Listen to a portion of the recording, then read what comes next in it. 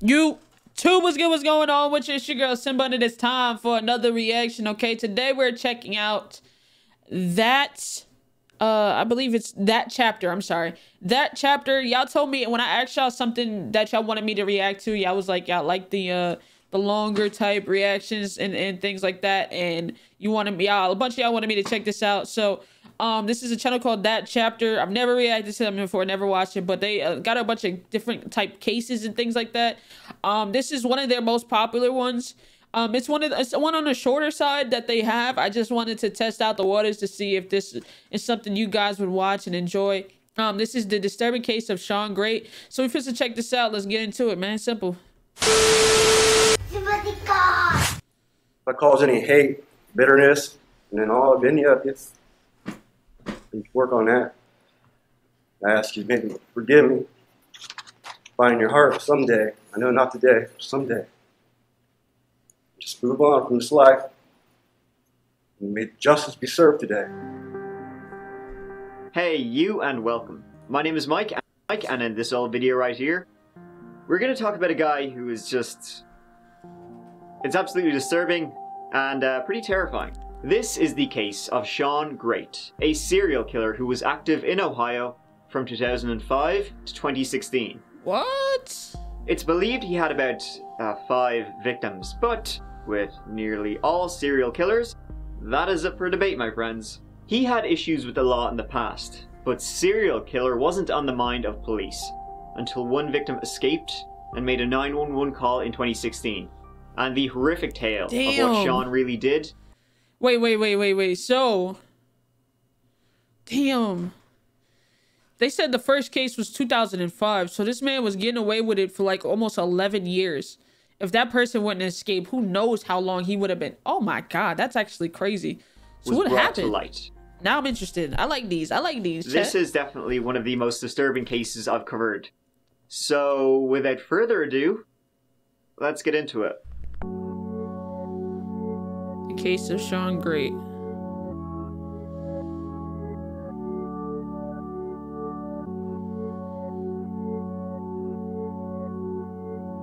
On September 13th, 2016 at 6:48 AM, a 911 call was made from Ashland.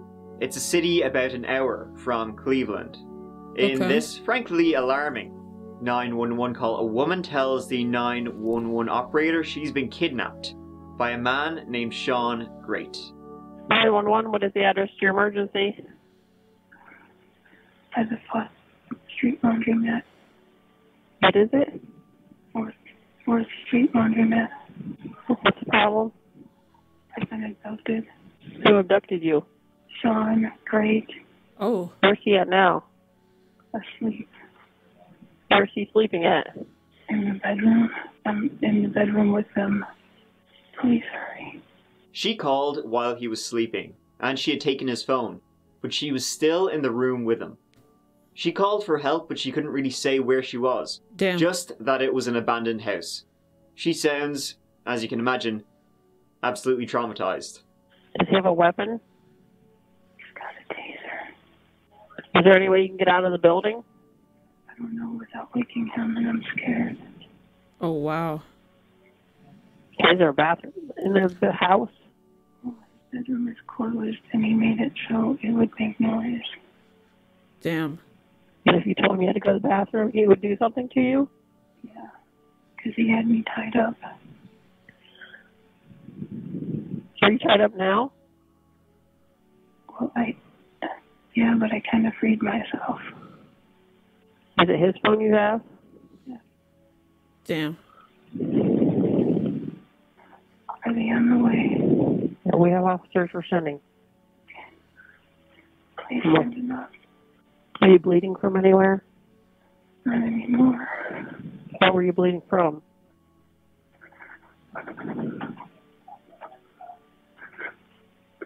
You don't have to talk if you don't need to, okay? Oh, damn. He probably started moving. Do you know where he lives? No. Damn. Oh, shit. Oh, shit. I woke him up. Oh, shit. I just set the phone down. I'm a stalker. What? Do you hear any officers outside? Damn, Okay. no, I heard the taser. I heard the taser go off. Oh man, that is actually insane, bro. To have to try to make that phone call right next to the person who abducted you. That is They're in the crazy. area. At one point, she accidentally triggers his taser, and she fears she woke him up, but he went back to sleep. Oh, that was okay. Hurry up, get out here. Where is he? Bedroom sleeping.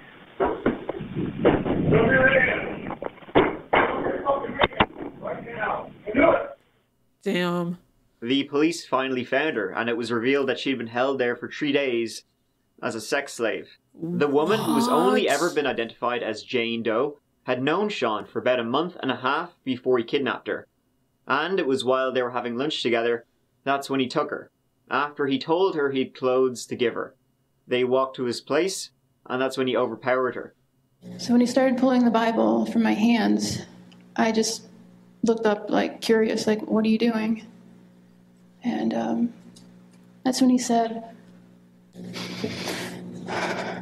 thank you. That's when he said, you're not going anywhere. What the fuck?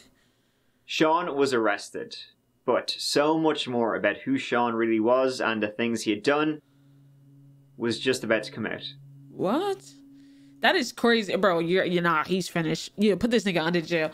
He got caught in the act of kidnapping, and then you find, like, that's why I don't understand, bro. There was like recently a case, actually in the city I live in Jacksonville, where it wasn't nearly as severe, but this white guy was like hit and punched and kicked on this woman in a gas station for no reason. And when people looked, like, and it took him forever to be arrested, for one. And for two, when people looked into his arrest history, he's a registered ex-offender. He has multiple counts of battery. I'm like, and like, these people are on the, I'm like, why are these people on the streets, bro? I'd rather you have these type of people that hit and beat on people and lock them up, bro. These niggas is getting like 5 and 6 year sentences. While I know there's like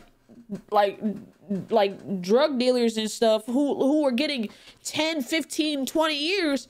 I'm like, bro, they sold like maybe some weed, you know what I'm saying, or something, and they getting more time than someone that actually causes people physical harm. Like, yeah, it's drugs, but at the end of the day, they were selling it to make money. They were like, if you partake in the drugs, that's necessarily, it's like, everybody's at fault, but it's more on fault of you for still taking the drug. You know what I'm saying? But like, to have someone out here just randomly beating and punching on people and they haven't been arrested yet and they still free to walk and they're getting bond and these drugs, like, I'm like, bro, make it make sense. I'm giving someone who physically assaults people on a daily and is a regular registered ex-offender way more time than I'm giving, like where's the balance? Why do drug dealers get more time than these people that are actually causing other humans physical harm? Who are out here preying on people? I don't understand that. This man, like, bro, and they said he had priors before Shorty even escaped. Why is he still walking the streets? You see what I'm saying? Like, that shit is so mind-blowing to me. Shawn Grate was born in 1976. Shawn's parents divorced when he was 6 years old, with his mother giving custody of Shawn and his brother to the dad, though he still continued to live with his mother. As a teenager, he was described as charming, always smiling, a real hit with the ladies. However, multiple women also found him to be controlling, jealous, and violent, which is not the best mix. Facts. When he was 18 years old, Shawn was arrested for grabbing his girlfriend's throat. At 23, he broke into a 17-year-old pregnant girlfriend's home, choked her, and later threatened to kill her. Why is niggas like this? You see what I'm talking about? This was before even the kidnapping. This nigga was choking out his girlfriend, got a 17-year-old pregnant, broke into her house, choked her, and threatened to kill her. This nigga's still walking free, but somebody who sold drugs to make some money is doing 10, 20 years. This shit don't make sense to me. You see what I'm saying? 8 months later, he assaulted her again, and her sister this time, while holding a butcher knife after hiding all night under her couch. Which is why it's important to always check under your couches for lads with butcher knives. Could be Shawn. He spent about 4 years in prison for that one and was released. 4 years. But I literally know somebody who's doing mad. I know they're doing, I think like 8 years for selling drugs. I know somebody who's doing 8 years for selling drugs. This man got 4. After his 3rd arrest for physically assaulting someone. And not only did he do it to a pregnant woman, he did it to that same woman and her sister this time and got 4 years. Where the fuck is this shit makes no sense to me. Released in 2003. But he would continue to have assault, domestic violence, marijuana and alcohol charges laid against him over the coming years. And he was still walking! More. Over the years, he would exploit people, especially vulnerable women, any way he could. He fathered 3 children, 2 with girlfriends and 1 from a brief marriage. Court documents indicate his ex-wife once claimed, Shawn said, "If I can't see my daughter, then no one will." I wonder what he meant by that. Christina Hildreth met Shawn in 2005 and they stayed together for about 5 years. And she said that after they began living together, Shawn was upset her children were with him as well, and characterized him as mentally abusive for the most part. Shawn wasn't the sharing type. He kind of wanted her all for himself, which, you know, I mean, he did kidnap someone, so that makes sense. For the end, it was quite, you never knew what was going to set him off. One minute he was happy, laughing, fine. The next minute, he's looking at you evil, and he's just out there. He had just that way about making you very uncomfortable, your skin crawl, it was really creepy. In June 2010, she was assaulted repeatedly by Shawn, including multiple blows to the face and being... This nigga. Bro. Bro, why are these niggas still bro? This nigga had an opportunity to like, yo, bro. What the fuck? 2010, he assaulted her, right? So this is 4 times. Not including nobody else. This is 4 times this nigga assaulted somebody. 4 times. Did the same shit within a 20-year span. 4 times. Now, mind you, this was in 2010, so he still didn't even get fucking caught for the kidnapping. The kidnapping ain't even happened yet. Why is this nigga still walking the streets? He was able to still be out loose and loosey-goosey in 2016. To kidnap, like, bro, come on, bro. Grabbed by the throat. Part of her hand was also fractured. She was able to get Shawn to let her go to the emergency room, and she initially told staff she had fallen. However, when Shawn left her alone in the room with a nurse, she told staff what had really happened. And when the police were notified, Shawn just booked it. He was caught 4 days later. When, get this, Christina told police that she believed Shawn was hiding inside her couch. And police found him there. I got back from, staying with my mom, went to go feed my cats, get in my house. I could tell somebody was there. He had run from the hospital when the police came. What did he do? Where did he hide? He hid in the bottom of my sofa. He'd actually climbed up into the bottom of the sofa and he hid there. I had went home to feed the cats. Things weren't right. The toilet seat was up. Food was not where it should have been. How chilling is that he was It's very chilling. Of course they're starting to notice. There's a grown man crammed inside of a couch, for Christ's sakes. They're gonna notice. He was sentenced to 180 days in jail. He kind of laid... 180 days.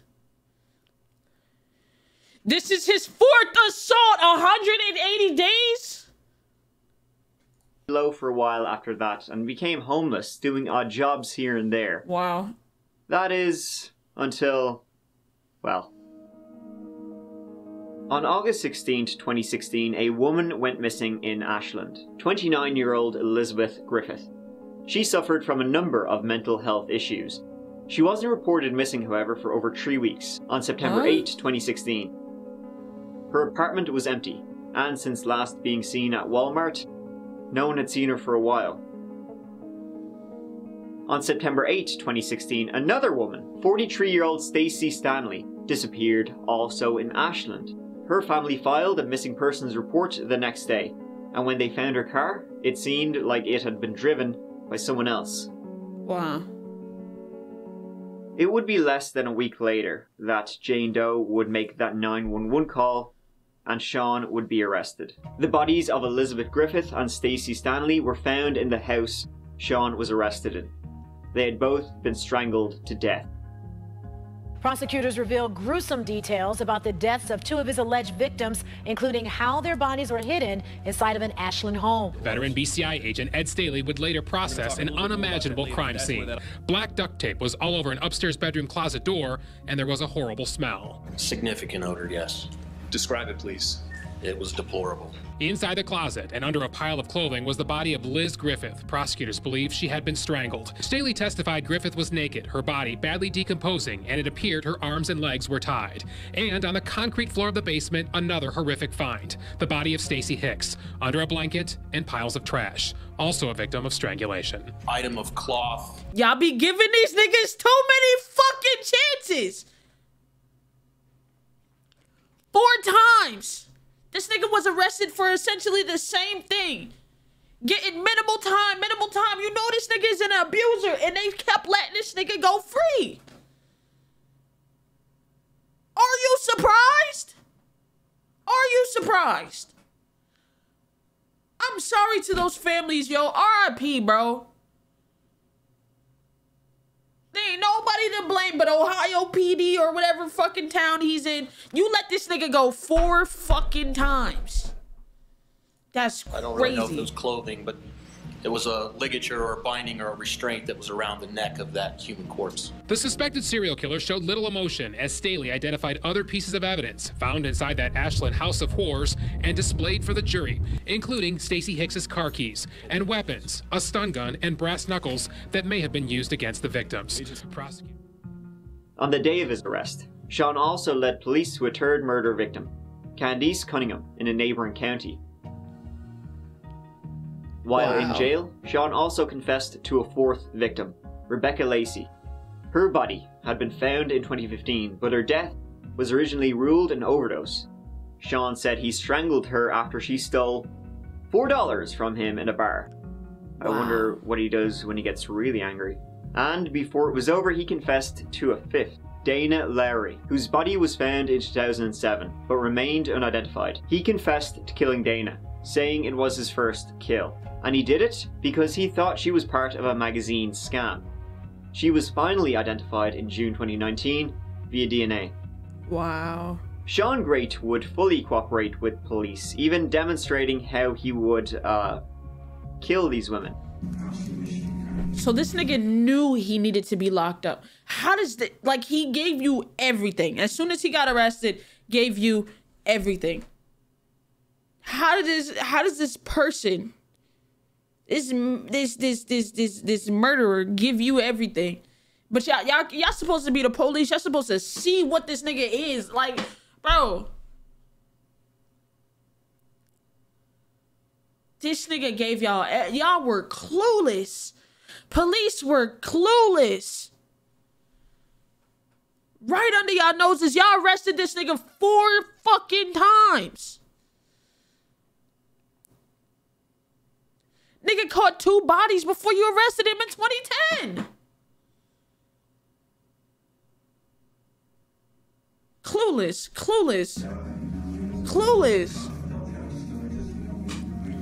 This nigga is showing you how he killed him.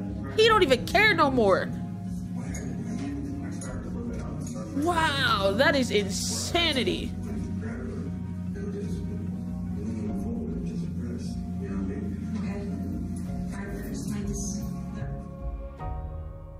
On September 29th, 2016, Shawn Grate pleaded not guilty to 23 charges outlined in an indictment, including the murders of Elizabeth Griffith So and Stacey Stanley. So this nigga shows you, admits everything, shows you and then pleads not guilty?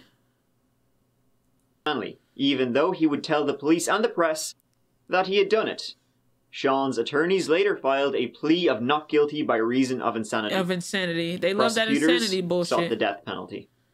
They were already dead, Shawn Grate wrote to me in one of 2 letters dated September 28th, written in careful cursive on ruled loose-leaf paper, apologizing for sloppiness because he had to write with a small pencil.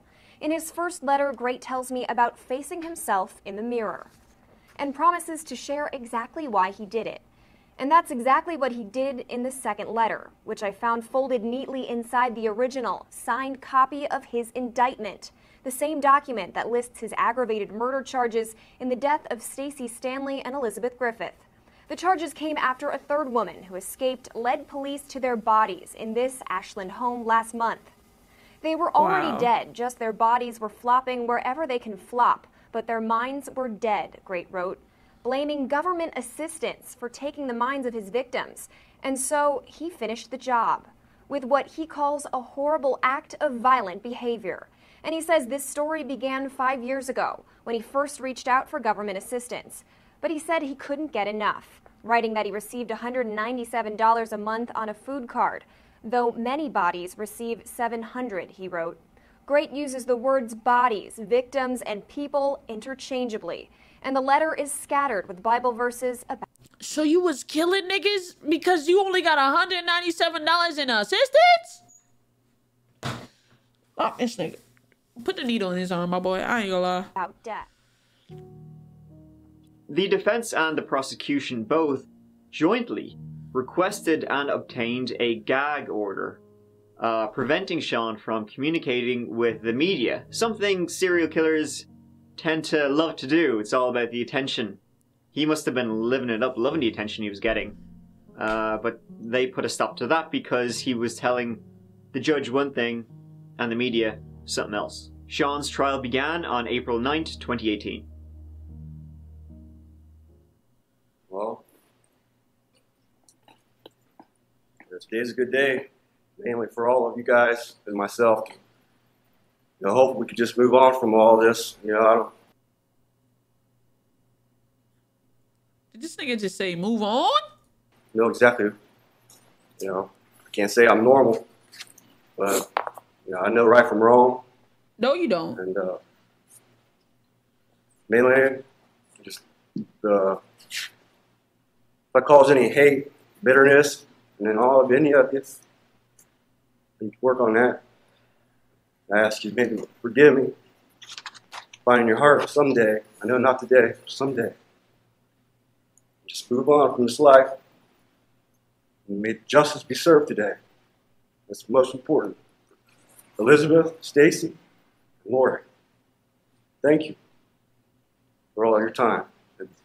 This mess, I'm sorry for all human beings that have to hear this. Okay? I'm sorry. This nigga's a mental patient. Can't change nothing. Believe me, I would. Alright, so plead guilty and take the needle, bro. Not for me, but for you guys. You know what you did. Plead guilty, take that needle, my boy. On May 2nd, Shawn pled guilty to 15 of the charges against him, but not to the murder of Stacey and Elizabeth. But he was found guilty of them and everything else, unsurprisingly. On June 1st, he was sentenced to death. We, the jury, being duly impaneled and sworn, do hereby find that the aggravating circumstances that the defendant was found guilty of committing do outweigh the mitigating factors presented in this case by proof beyond a reasonable doubt. We therefore unanimously find that the sentence of death should be imposed upon Shawn M. Grate. Guilty on all counts. That was the verdict the jury handed down in the murder trial of Shawn Grate. It's not about him, it's about my mother. His mother, Stacey Stanley, one of 2 women killed in Ashland at the hands of Shawn Grate. Basically, you know, I'm just thankful that he got what he's coming to him, you know. My mom does deserve justice, you know. Everything he's putting on there, it's all about him, Shawn, Shawn, Shawn. It's not about Shawn, it's about my mother, about this other lady, Elizabeth, and every other woman that's in on that situation, you know. An initial execution date was set upon conviction for September 13th, 2018. However, the execution was stayed due to a pending appeal, still pending to this day.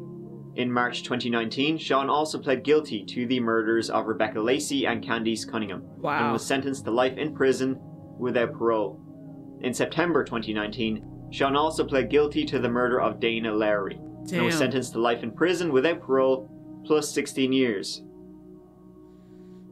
So he's never getting out, but are they really still laying it on him, as they should.